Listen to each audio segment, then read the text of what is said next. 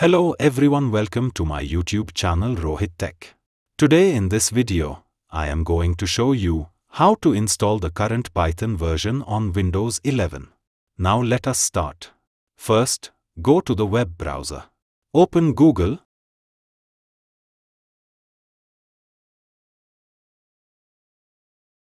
Type here in Google search bar, type Python and press enter. The official website is visible python.org. Let's click on it. Now the official website is open. Keep the mouse cursor on the downloads menu and the current version is visible. Let's click on it. Now the downloading is started. We successfully downloaded the Python setup file. Right-click and click Open to begin the installation. Minimize web browser. The setup started. First, select Use admin privileges. And also select Add Python to path. Click Customize installation. Optional features. Keep it as it is. It will install pip. Pip is used to download, install and manage Python packages and libraries. It will also install idle. Idle is an integrated development environment to run Python programs. Rest keep as it is. Click Next. Now select Install Python for all users. Rest keep as it is. Python will get installed in the following location. Click Install. Click Yes. Installation started. You will have to wait until the installation is completed.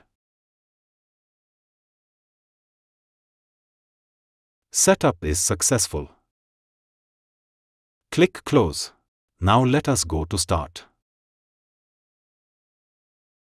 Type CMD. Click Open. Type here Python space --, version. And press Enter. If the Python version is visible, that means we successfully installed Python. Now let us run our first program. You can type py. Press Enter. Now the Python shell is visible. So let us print something in Python. Use the print method and whatever you will add inside this will get printed.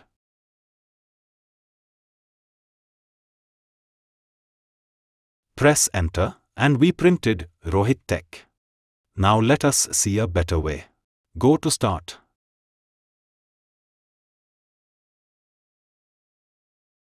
Type idle. Here it is. Idle, we just installed it. If you remember. Click Open. Here it is. Now let us print something using the same print command. Here I am printing my channel name, ROHIT Tech. Just press Enter and we printed it. You can also save this. Go to File. Save as. Now let us save on the desktop. You can save anywhere. OK. I will type the name. Let's say demo. It will automatically add the Python file.py extension. Click Save. Now as you can see, the file will be visible here. OK, and here is the path that is on the desktop. Let's close idle. Close Python shell. So viewer, in this video tutorial, you can learn how to install Python 3.13.3 on Windows 11. Thanks for watching this video. Please like, share and subscribe my channel and press the bell icon for latest updates. Thanks.